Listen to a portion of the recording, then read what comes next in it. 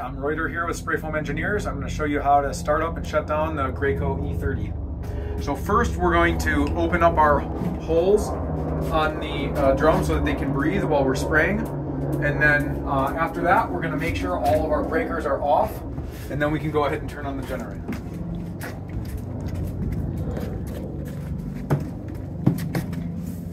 We're going to hit the auto button first right here, and then we're going to hit the start button, and it'll take a minute and it'll kick on. We can also go ahead and just flip this compressor so that it's in the auto position, and then it'll turn on automatically when we flip the breaker back on in a minute. So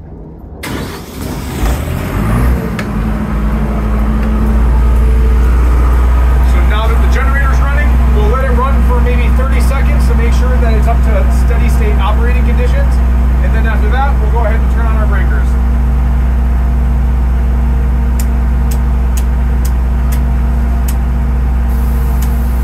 All right.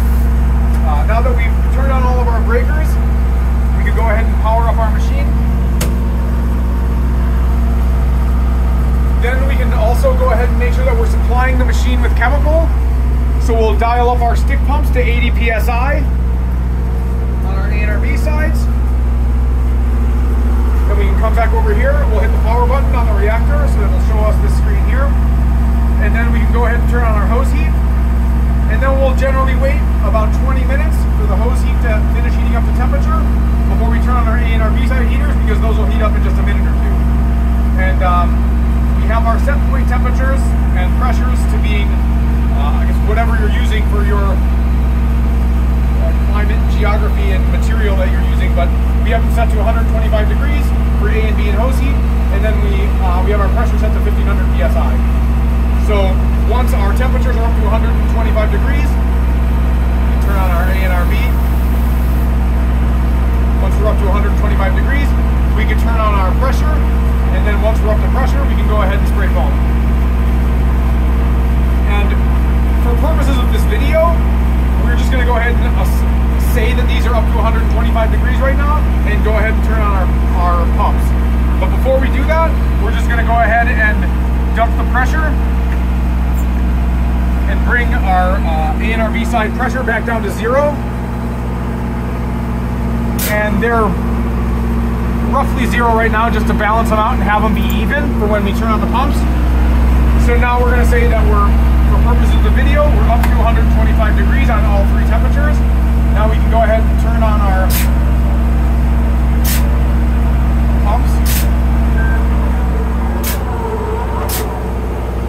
And the chemicals are cold, so the B-side pressure is a little bit higher because the B-side chemical viscosity is a little bit higher right now in the cold weather. But so basically, for purposes of this video, we're going to say we're up to temperature and we're up to pressure, so we can go ahead and spray foam. Now if we're shutting down the machine, we're just going to go basically in reverse order with that.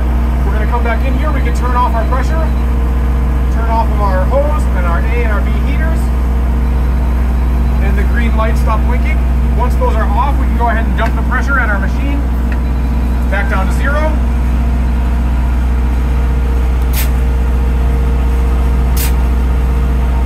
Once we're back down to 0 again, we can go ahead and hit the park button.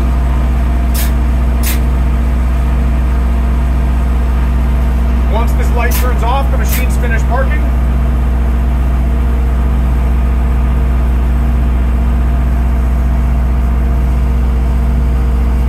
Alright, since it's finished parking, we can power off the machine with the main power. Then we can turn off our breakers. And we can turn off our generator.